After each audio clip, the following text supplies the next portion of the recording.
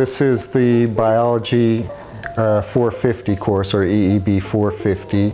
Biology of Amphibians and Reptiles course has been offered and taught for many decades by Professor Ron Nussbaum.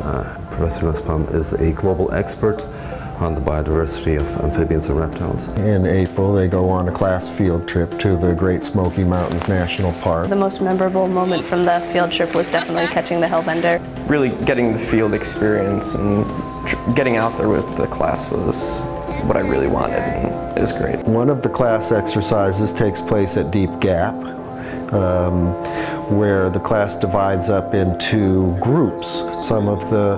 One group searches for salamanders right in the seep, the creek itself.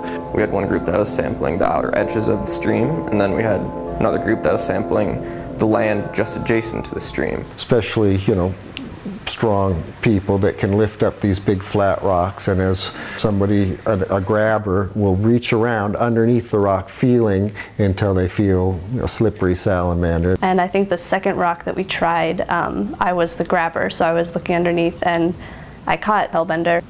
One of the other students described it as feeling like muscular jelly. The infamous hellbender. And when we came back, gathered them all together and looked at them, it was really amazing to see all the different species that were found in these different sections. I've never had a field trip like this at U of M before. I think it's great that they offer this because one of the most exciting parts about that is being able to find something and say, oh, I know what this is because of this specific feature. The value of doing something like this field trip is difficult to quantify, but I would bet that if you were to interview our undergraduates when they're my age, and many decades from now, they will remember that field trip. They will remember going to those streams, they will remember seeing those animals in a natural context, and they will remember handling a hellbender.